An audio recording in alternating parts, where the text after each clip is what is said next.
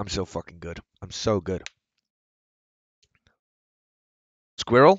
Is that what we came for? Oh yeah, Squirrel. Right. Yeah. So I've always been fascinated by foxes because Disney's Robin Hood was my favorite movie growing up. I know all the words to it. I know every single word to Disney's Robin Hood. If we watched it right now, I'd be reciting every word and you tell me to shut the fuck up because it's incredibly annoying when I recite all of the words in accents and funny voices and all sorts because I know the film up and backwards. Okay? And what's similar to a fox that's kind of around all the time? You very rarely see foxes, but you do see squirrels pretty often. And honestly, a squirrel is pretty similar to a fox. Okay. So I've always kind of wanted a pet squirrel. Obviously, I prefer a pet fox, but a pet squirrel would do. So when I was going camping once with my family, I say camping, we weren't in a tent, we went to one of those like holiday lodge things. And the place was teeming with wildlife. It was in like a woods area. What do they call it? I can't remember. Anyway, so I decided to set, I was 10 at the time. I decided to set an elaborate trap. No, actually, I wasn't 10. I think I was 12 or 13. It's embarrassing because I was so old. I was 12 or 13. I decided to set a cunning trap for a squirrel, a very cunning trap. And what I decided to do was I had a piece of string that was kind of wound around and just held up a box, and there was some berries underneath. And the idea was if the squirrel came in and ate the berries, then it would also eat through the string, and the string would snap, and the box would close, and the box would trap the squirrel, and I would have like a pet squirrel to myself. And my parents let me do it because there was no way this trap was ever going to work. It was literally impossible. It could not have functioned in the physical realm that we exist in. So they just let me do it. And every day I would come back. We were there for about a week. Every day I would come back and I would check under the trap and add a couple more berries because obviously the berries were getting fucking eaten without without the trap going through. And so I was like, okay, one day maybe maybe it'll happen. 12 or 13, and I believe this. 12 or 13. It's the most embarrassing thing I can ever think of. My parents still lord it over me to this day. And this elaborate trap had been set up. And remember, it was held with a piece of string. The piece of string was the really pivotal point. The squirrel had to bite through the piece of string. The fuck do I think? Why would they bite through a piece of string? I don't know, but that was 10-year-old sideshow. And so my parents, when they were out hiking, found, just massive coincidence, found a rotted corpse of a dead squirrel. Process this for a second. They found the rotting corpse of a dead squirrel. They decided it would be funny to pull a prank on me and say that the squirrel had been caught in the string, hung itself, and died. So my dad carried back the rotting corpse of a dead squirrel. It'd been dead for weeks. It was decomposing. It was rotting. And made a little noose out of the string that I thought was like the centerpiece of this trap. Made a little noose and hung the rotting corpse of a dead squirrel off this tree that I'd mounted the trap on by the noose. By the noose. He hung the corpse of a dead squirrel up. And they when I came in, I'd been like at some swimming pool or something because it was like a holiday hostel, right? When I came in, they were like, Josh, your trap worked. Josh, you caught a squirrel. You caught a squirrel. And I was elated. I was like, holy fuck, it worked. I'm a genius. I'm an actual genius. That is crazy. I'm a god, right? And I walk outside and I see this corpse of a dead squirrel and I'm like, fuck, I didn't mean to kill the squirrel. How did this happen? How did it hang itself? Oh my, I felt awful. I thought that it had happened. Remember that I think that this squirrel had died like 2 hours ago and it's already rotting. Like my brain was like, I thought this squirrel was freshly dead and it was rotting. It was basically it wasn't quite a skeleton, but it looked like roadkill that had been there for a while. Fuck me.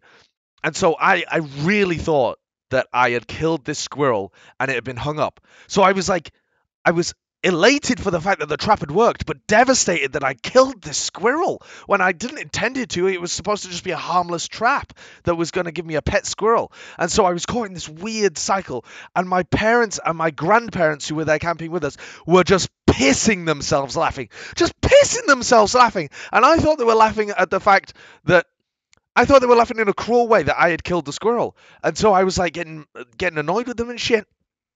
And it took me. I was 13. I was 13, and I thought that a fresh corpse was like rotting and shit. Unbelievable, unbelievable. They took a video of the whole thing. That the video still exists. My parents still have the video of me like super excited that I caught a squirrel, then realizing it's dead and being like, oh no. And then they're like, you dumb fuck, it's a rotting corpse of a squirrel. I don't have the video myself. My my parents have it back at home, and no one's ever seeing it ever because I'm just so naive and innocent. Okay, so that isn't me catching a squirrel.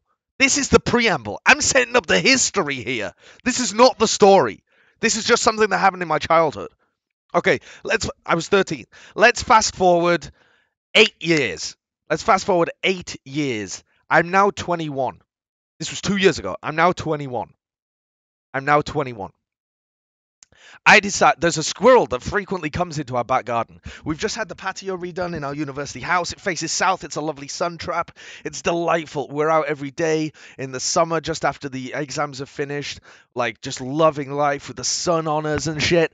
And so we have like our own little backyard to ourselves. And there's this squirrel that keeps dancing over the fence. And so we're like, oh, hey, that's cool. We'll put some nuts out for the squirrel. So we go and we buy like a pack of nuts. We buy like a kilo of nuts. No, not a kilo. No, it must have been only like 200 grams of nuts. You don't buy a kilo of nuts. No, we bought like 200 grams of nuts. And so we would feed the squirrel. And about after a week of feeding the squirrel, it started coming towards us a lot more. Honestly, I have the phone. I have a video on my phone that maybe I'll get it at a future date. But it's of me just sat in the patio throwing out some nuts, and the squirrel's just kind of getting ballsy. It's getting used to us, and it comes and it eats them maybe like a couple of feet away from my feet. You know, like a meter away from my feet, it would come and eat these nuts. And so, now the squirrel's like loving us, also probably dependent on us for sustenance, and a terrible idea. Do not do this at home, but fuck knows what I was doing. So then I decided that I would try and tame the squirrel. You know, I would try and feed it to the point where it was happy with us, and you know, we would just have our own little pet squirrel. Again, I'm deluded. What can I say? I've been brought up on Disney movies. So, so 200 grams of nuts go by. Another week, another 200 grams of nuts. In the end, we got through a kilogram of nuts with me feeding this squirrel. And this was like, I had so much free time. I was just putting out nuts. I would put them a meter away from the door. Then I put them, 2 feet away from the door. And this was over the course of so long. It would take me. I would put them in one spot for a whole day, and the squirrel would come maybe 2 or 3 times a day. And then I'd move them and I'd put a couple of nuts. You know, I'm not like putting fucking tons of nuts, but I'm just putting a couple of nuts. And it would come. It would come. And it would eat the nuts, and it would get a little closer. And so I got it to the point where it would come inside the house. I put the nuts in the front doorstep of our house, and it would come and it would eat them. And so I was like, I wonder what would happen if I got it inside the house and then closed the door, and we just had a pet squirrel. We just had a pet squirrel.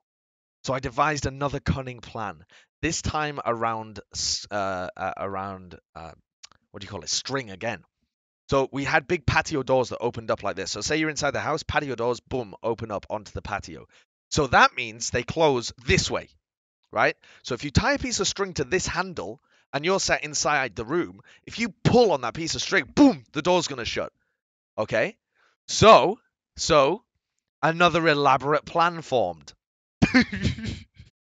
Another elaborate plan formed. I'm not saying this is morally correct in any sense. It's not. I'm deluded. I'm a bad person. I just wanted a pet squirrel. I've been brought up on too many Disney movies. All right. So I leave one door open, and slowly, this is after 2 weeks. Maybe we're getting on to the third week here. I put some nuts inside the house. It's like a couple of centimeters inside the house. Squirrel comes. Another day. Okay. We're now getting to the point where it's a meter inside the house. And I try and close it, and the squirrel just fucking darts away. And I'm like, shit. Shit, maybe I've ruined the trust with this squirrel. Oh, I forgot to tell you as well. We named the squirrel Queen Latifah. Queen Latifah. I can't remember why. My mate just decided that we were calling her Queen Latifah. I think it was because the squirrel was starting to get a bit fat. Got a bit of a booty. after we'd been feeding her so many nuts. So we're trying to we've already in our heads we already have a pet squirrel. She's called Queen Latifah. She lives with us. We feed it. That's it. That's the situation. But this squirrel did not know yet that it was a pet. So it darted off. And so the next day, squirrels have a very bad memory apparently. Or this was a very trusting squirrel because it still would come inside the house. So we got it. I got it. My housemates thought I was mad. I got it about 1.5 meters inside the house. And in the middle of it eating, I yank on this piece of string and the door goes boom and slams shut behind it. And suddenly it's like fucking. This squirrel doesn't know what the fuck is happening. I knew it was like instant regret. I knew as soon as I'd done it, I have ruined this squirrel's life. It is now just flipping the fuck out. It's the door shut behind it, and instantly it turns around with this little like squirrel head and just runs off the door and like hits itself off the door, and it's like, what the fuck is this transparent material that doesn't work? And it just goes hyper. It was jumping around the living room. I was like, Lizzie, I've caught the fucking squirrel. Lizzie, I've caught a squirrel. My housemates come rushing down from their bedrooms into the living room, but I have to slam the living room door because it's honestly, it was like, over the hedge and that squirrel that's just on crack all the time or something. It was like that. It was actually ridiculous. It just buzzing around the room, and so I realized I've made a mistake instantly. This plan seems like it's horrible. My housemates are like, you've trapped vermin inside the house. You've trapped a rodent inside the house. And the things are bouncing off the wall. I was like, how do I get it out at this point? I'm not trying to keep it in. I'm trying to get it out. So at this point, it's trying to get off the windows. It's like they're naturally pretty oily, I think. I mean, they don't fucking wash. We'd be naturally oily if we didn't wash. It's hair and stuff. So it has naturally oily fur, and it's like running at the patio doors because it doesn't understand the concept of glass. It's a dumb fuck of a squirrel. It doesn't understand that it's trapped, and so it's running against the glass repeatedly, trying to get out. And I was like, oh my god, this squirrel's gonna hurt itself. This is actually like really unethical now. I'm literally holding a squirrel against its will, and I think I'm really fearing that it's gonna hurt itself or kill itself running against glass repeatedly. So I was like, fuck. So I was trying to I don't know why, but in my panic, I was trying to pick it up. So I'm running after the squirrel, trying to pick it up. I don't know what the fuck I thought I was going to do when I picked it up. Just open the window and throw it out or something. I didn't think to just open the door again and get it outside. So I'm running after the squirrel, trying to pick this thing up, but it's just still going mental everywhere. In the end, Lizzie ran into the room and it started shouting at me about having a vermin inside. So I remembered and just opened the door. And this squirrel, it was like all of its dreams had been answered. I'm not sure that it was scarred from this. I think it just made it really grateful for the natural freedom of free things. It ran as fast as I've ever seen a squirrel run, clearly not hurt from its smearing escapades on my patio windows, and pissed off outside, never to be seen again. We never tried to get the squirrel back. It it was a beautiful time. It was a beautiful time that I spent with Queen Latifah, but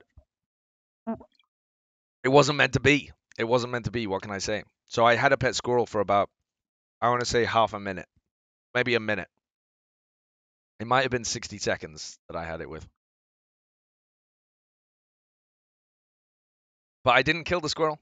As far as I'm aware, the squirrel was not hurt. The squirrel may have been mentally scarred, but as I said previously, I don't think Queen Latifah had the best memory and was very trusting, and I'm sure comes across more dangerous natural predators most of the time anyway. Yeah. Learn from my mistakes and never play with string and squirrels again. I absolutely will. I absolutely will. No dead squirrel.